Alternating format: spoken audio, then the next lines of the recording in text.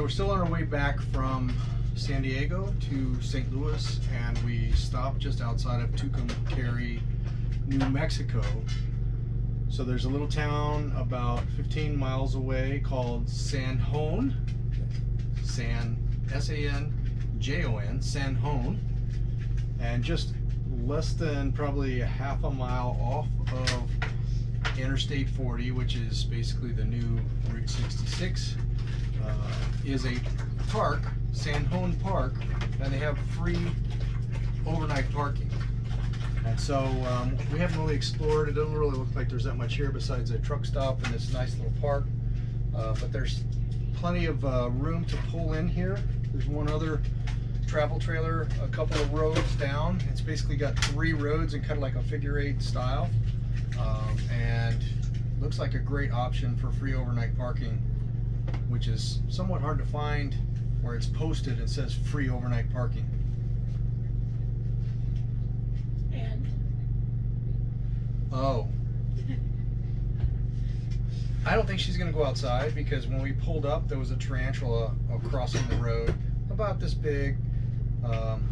Harmless pretty much, but not in her mind. So we saw a tarantula, and there are scorpions in this area and rattlesnakes, so you know, just be careful. The grass is cut real low. It's a nice, well-kept park. It's not like people don't live in this environment. Yeah, people live here. There's houses all around as well, but there's just a tarantula minding his own business. He's hanging out over there on the other side of the road now. The dogs went right past him and didn't really pay any attention.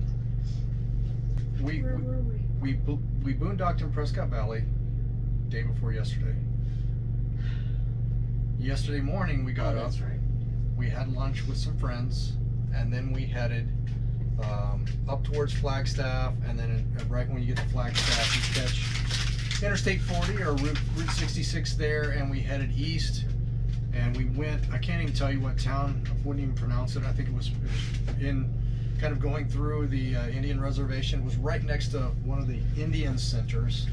I don't even remember the exit, probably can't help you that much. There was a big school bus up on this big rock at the exit there that you can see for the Indian center.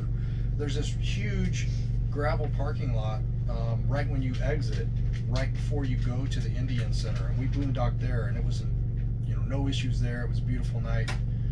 So there's plenty of opportunities. You keep your eye open as you're traveling to get some free overnight camping.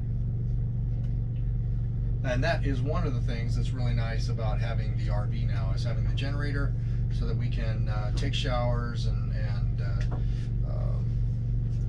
you know, cook if we need to, things like that, and not have to worry about draining our batteries.